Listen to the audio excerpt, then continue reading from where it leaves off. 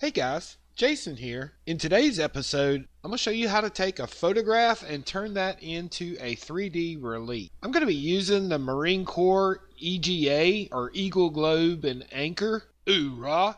And we're going to turn that into a 3D relief. Now the image I'm going to use, I just went to Google and Googled Marine Corps logo. It was the very second one over from Wikimedia Commons. And this is the image that we're going to use. We're going to be using Carveco Maker Plus. You really need Maker Plus or the full version to do this. There's not really a way to do it with the basic Maker. We're going to start a new model. And I'm going to be using 30 inches by 30 inches. I like to use a large model because it's easier to work with than working with smaller sizes. That way, if you ever want to shrink this down, it can easily be shrunk down, but the details will remain at a larger size. Once we get our project open, we're going to open up a bitmap, and I'm just going to import that picture. We're in the 3D view. Let's go to our 2D view. We're going to use our bitmap to vector tool, and I'm going to reduce the colors. I'm going to reduce this down to the 5 basic colors that are in the EGA: black, red, blue, white, and yellow. Press apply. If we zoom in here, we can see that we've got some bleed over color in the pixelation with the red. There's some blue here. We're going to mainly use the black and the white to try and get the picture. Select black and create vectors. Let's go to our 3D view so we can see those vectors. We got a pretty good outline of the EGA. The eagle needs some fixing here. And the rope is decent. We didn't get any of the inside stuff. While I have this open, I want to go ahead and move these vectors to a new layer. We can do that by highlighting the vectors that we want to move. And I'm going to select the EGA here, right click it, and move vectors to a new layer. We're going to title this new layer EGA. And then I'm going to turn that vector off so that we can get just the rope. I'm going to highlight the rope. We're going to move this vector to a new layer, and we'll call this new layer rope. Let's go back to our default layer. Now I'm going to turn those two off. Go back to our 2D screen. This time we're going to pick the white as our primary color for the bitmap to vector tool. We're going to press create vectors. Let's go back to our 3D view. And this time we got all of the lettering and the circles. We did capture some things that we don't want, so we can simply delete this stuff. We just delete it out of here. We can delete that rope. We already got a good one. I'm going to move these rings to a new layer. Just going to highlight these. I'm holding the shift button down. Right click, move vectors to new layer. We'll call this new layer rings. Back to our default layer. Turn the rings layer off. Now we have the lettering. We're going to move this to a new layer. And we're going to call this layer lettering or letters. And the main reason for doing this, it's easier to work on all these different components separately and then bring them together in the end. You can see now that we have a nice vectorized image of that picture.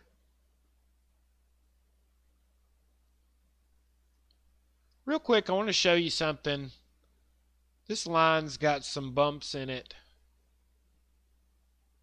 Some more bumps up here. Show you a quick way to fix that. I'm going to highlight that line. I'm going to go down here to the Fit Art Vectors and Spline tool. And first we're going to spline these, the 0.01 inch.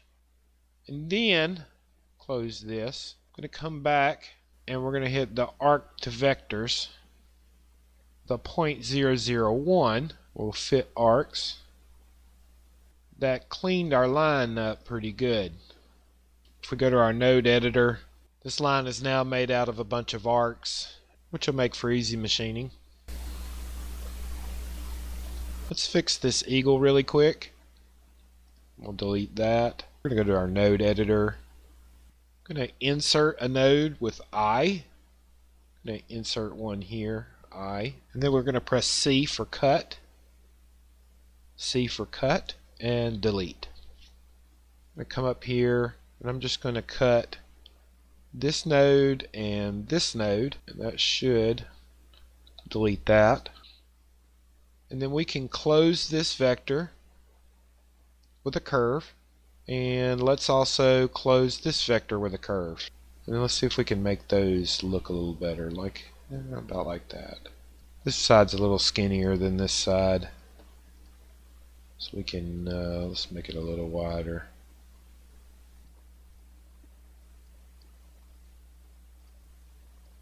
And that fixed our eagle. Okay, I want to go back and I'm going to turn off everything but the EGA. Okay, now that we have our EGA separated, the first thing we're going to do is highlight the outside edge or the outside border. And I also want to click on all the voids. If I turn on my bitmap, I can see this was a void, this is a void, that's a void. We've got one here, here, and here. I'm holding shift down to highlight all these at the same time. And one here. And if we turn that back off, we have, oop, we missed one here. Now we just have the outline of our EGA. We're now going to go to our shape editor, and we're going to use the round shape editor, or the round profile. And I want to have this on add. And if I remove my vector lines, you can see we're already getting the shape with just that outline. Now it is a little too much at the moment, so I'm going to reduce that down. And we're also going to give it a base height. I'm going to start with a 0.15, and that's going to raise that up. And we just want to give it a basic shape. With our slider here, we can change the angle of the curve on top. We're going to add some more detail in just a moment, but this is our general shape. Okay, once we like that, we're at the 25-degree angle. I'm going to press apply. Let's get those vector lines back. Okay, the next thing we're going to do is, while holding shift, we're just going to highlight all the rest of the vectors. And I'm going to go to the square, and we're going to press subtract. Now if I turn off my vector lines, you can see what it did was now everything is subtracted. What we can do is change the angle of that gap to be taller and thinner, and that'll give us these nice cut down designs. Let's take off the starting height of 0.15. Let's remove that so that this groove doesn't cut down too deep. And what that does is that cuts all of our profile or detail into our objects. We still haven't fully gotten our shapes yet, but we're going to get to that in just a few minutes. Okay, I'm pretty happy with that. We're at a 65-degree angle. I'm going to press apply. All right, now we're going to work on each one of the parts individually. The first thing I want to do is give the world a little better shape. So I'm going to grab my circle tool here, and we're just going to draw a circle. And it doesn't have to be perfect right now. We're going to go up here to our transform tool, and then we'll transform that to be a better fit. Let's see, we'll just move it to there. You know, get it in the right spot. And that's just a circle that's sort of going around the outside of that globe there. Go back to our shape editor, and we're going to pick round, no start height, and we want to add. Let's turn off our vectors. Now you can see we can reshape that globe, and we're adding material to it. So we're adding the depth that we need. So let's look at it from a side profile. This looks very nice. We're getting some nice depth to that planet. Okay, let's move on to turn our vectors back on. Let's close this again. Now let's click on the continents. I turned it sideways so I could see those vectors a little easier. And we're going to make those stand proud off of the globe. So go back to our shape editor, and we're going to pick plane. We're adding material, and we're just going to add 0.1. Let's turn off these for a minute, just see what that looks like. And that made the continents stand proud on the globe. We're going to press apply. Now I'm going to give this rope that goes around the anchor some definition. We're going to turn our vectors back on. And basically I just want to highlight all of the rope vectors. So I'm just going to click on all these rope vectors.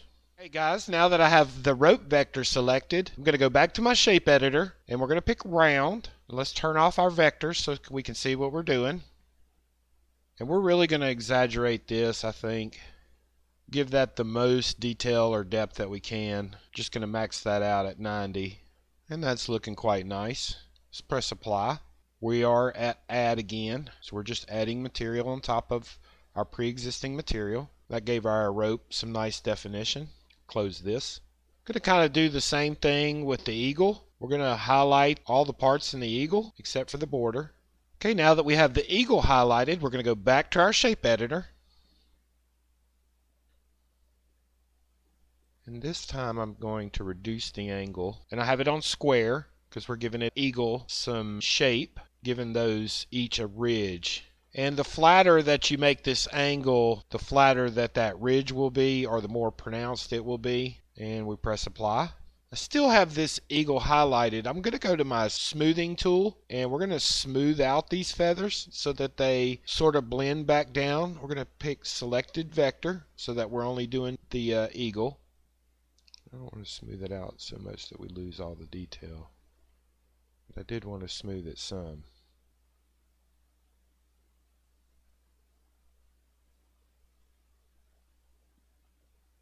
Okay, we're going to press apply. Okay, we're going to work on this banner for just a second. Let me go back to our vectors. Now this banner is rounded, but I want to show you another. Let's go back to the rounding tool. Except what I want to do is create a small, almost negative, so that is a little more flatter. I'm going to press apply. We just applied a negative round to that banner. Something else we could do is if we wanted to make Semper Fidelis, always faithful, if we wanted to give that a little shape, go back to our shape editor, square, and subtract, and we can add some depth to those letters. By making this sharper, it will sharpen the edges and take out some of the rounding, but it also make it deeper. So when it tries to carve that, it's going to try and carve it really deep. It's a balance between having a base to that groove, leaving it at a nice tall point, like 60%. Now I have a nice groove for my bit to carve that out in. Press apply. Okay, and now to give our eagle and our anchor a little more shape, the next tool we're going to use, click on smoothing, we get all of our shape tools. We have a carve tool and a deposit tool. We're going to be using the deposit tool. When using the deposit tool, it's best to have the strength on 1% or all the way down. You also can change the smoothness. I recommend when adding material to have it set for really high smoothness. This will give you a rounded material look. If you want a taller, more pronounced look, you can reduce the smoothing. But for what we're going to do, this works best when it's at its highest. For the radius, anytime you're going to add material with the deposit tool, the radius needs to be about the size, and you can see this little dark circle that's around my X here, and it's kind of hard to see, but you want that to be about the size of whatever it is you're going to manipulate. So if I'm going to try and add some material to this ring right here, I want this circle to be about the size of the ring. What I want to do is reduce this size down till I get the size of whatever it is I want to add. And it's also easier if you push the lazy brush distance and set a really small distance. I like 0.05. This helps if your hand is not super steady. This will add a little bit of delay to the adding so that it comes a little bit behind where your cursor is instead of right on top of it. So with our radius reduced, we're going to start over here on the end, and with one fluid motion I'm just going to come around to here. So I'm just going to take one fluid motion and I'm just going to draw around to here. I'm also going to add, I'm just going to hold my button down and go back and forth right here. And then if I look from the side, you could actually see that we're adding material. We're going to do that again. I'm going to just take one fluid motion and come around. I'm going to add a little bit to this, and we're going to add a little bit to this. Now it doesn't matter that this is not perfectly smooth or even. If you want to, you can turn it here on its side and just work on the spots that look uneven. If you want to give that a little bit more shape, If you need to take some away, you put too much down. The carve tool is just the opposite. You put the strength at 1, the smoothness at 100, and you shrink this down to the size of whatever it is that you're working with, and it's going to do just the opposite. It's just going to take away the same amount that you put in. So if I want to just take away some there, I can just take away a little bit here, take away a little bit here, a little bit here. We're going to smooth it out. If we go to our smoothing tool does need a little bit of strength in order to work, but the same principle applies. You want your radius to be the size of whatever you're working on. So if I'm working on this ring, I want my radius to be about the size of that ring. And we can just use our smoothing tool and come back across this a few times and smooth it back out. When we smooth out the whole relief, at the end, it's going to smooth out all these edges and sides. That comes in just a few minutes, but right now we're just trying to get some shapes in here. So we go back to let's go back to our deposit tool, and I'm going to add some to the anchor here, but I need to make my radius a little bigger. And don't worry that you're shaping the outside of this. I'm going to zero outside of vector in a few minutes, and we're going to get rid of all that. I'll show you in just a second. So now that we have our radius about the size of this, let's start here at the end and just pull all the way across. I want to turn it to the side so I can see what I'm doing. We're going to make a couple of passes here. We're just going to give this some depth.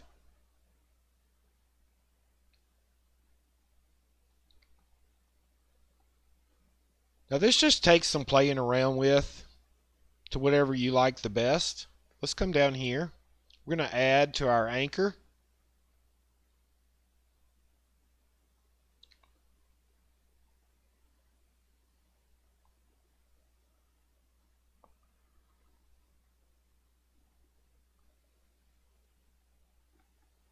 And I like to start in one spot and make one long sweeping movement. One long sweeping movement. This helps keep everything nice and even. We're going to come down here and give this blade some edge. Same thing here. And I'm not worried about getting outside of it. Again, I'm not worried about that part. We need some here.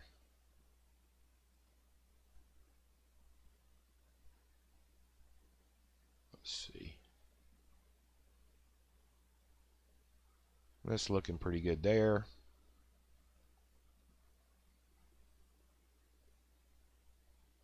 That's looking pretty good there. Let's come up to our eagle.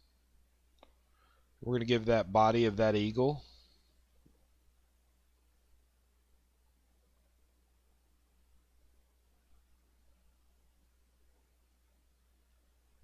right down the middle. The upper wings where the muscles and the bones would be. This would be the largest part of the eagle.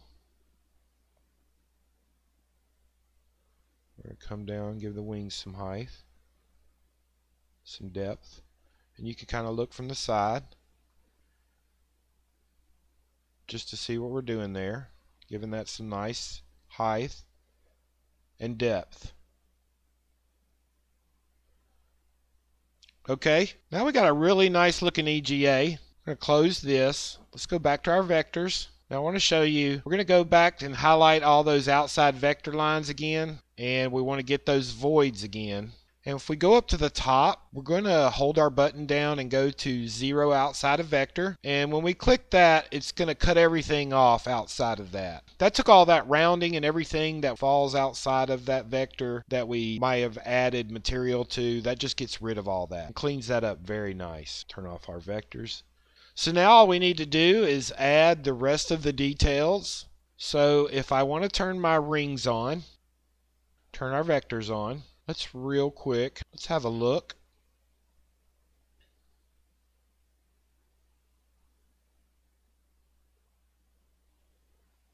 So something I just noticed, it looks like we missed this yellow line on the inside. So we're going to need to create that real quick. If I click on this inner line, and we're just going to make a offset vector from it. Inwards, radius, let's try a 0.1 offset. No, that's not near enough. Let's go back. Let's try 0.25, quarter inch. Okay, I think that got it. We can go back to our material view here, close this.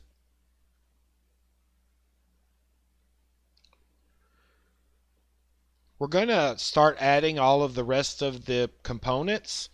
The first thing I want to do is I want to give the entire piece a base. I'm just going to click on this outside vector of the rope, and we're going to go to our shape editor, and we're just adding a plane, and we're going to start this off at 1/4 inch. And this is going to add 1/4 inch of material underneath our EGA. Press apply. Let's close that. And if we turn off our vectors, we can see we've created a raised plaque there, 0.25. Let's turn our vectors back on. If we highlight these four, go back to our shape editor. We're in the add function. We're adding a plane, and let's add 0.15. Turn off our vectors to see what we're doing. We can add those raised rings. Press apply. Then we have the part in the middle that the Marine Corps is going to sit on, and we're also adding a 0.15 plane to that. Press apply. Let's turn that off. And now we've added that little base. Now I'm done with the rings. Let's turn off the EGA, and let's turn off our rope. I just want to work with the letters right now. So I'm going to highlight the lettering. We're going to go back to our shape editor. This time we're going to add square to give it a point on the top. I'm going to turn my vectors off to see what I'm making. And I want these to stand off of the base there, so I'm going to add a 0.15. And we're going to reduce the angle so that they're not really sharp. Let's go to a 20% angle. And that's going to give them that ridged letter look that stands proud. I think we can add a little more material. Let's make 0.25 or 1/4 inch, and that looks much nicer. A little bit more defined, a little bit more in line with the EGA. That's looking a lot better. Okay, and now lastly, let's close this. We need to work on our rope. Let's go to the rope. And so the first thing we want to do is give the rope some body. So we're going to select the two outside lines, go to our shape editor, and we're picking round and add. Let's turn off our vectors. We're going to give this a nice looking rope shape. Just use your judgment here. I'm going to go with a 45-degree angle. Let's press apply. We'll highlight all of our vectors. Go back to our shape editor. Now that we have just the rope, let me turn these vectors off. And I'm using the add function again. And this time I have all the vectors highlighted. That's going to give us this detail that was inside the rope, to give it that rope appearance or rope look. And we're just going to press apply. Somehow we lost our letters. Let's go back to our letters, and we're going to redo that really quick. Let's turn our letters back on and turn our rope off. Go back to doing these letters that we accidentally did not keep, 0.25, and let's press apply. There we go. Now we can take the entire relief and apply a smoothing to it, and this is going to help smooth out all of those edges and shape. And what you want to do is you can start at 0 and then just apply smoothing until it starts giving you a really smooth look. Don't worry about all this little texturing and stuff. That has a lot to do with the graphics.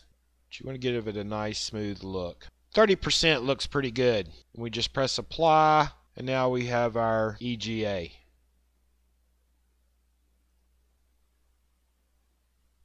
And that's it, guys. That's how you take a photo and make a 3D relief. If you like this content, please subscribe, give us a like, and share this with someone. It's good to get this info out there. Thanks, guys. Hoorah!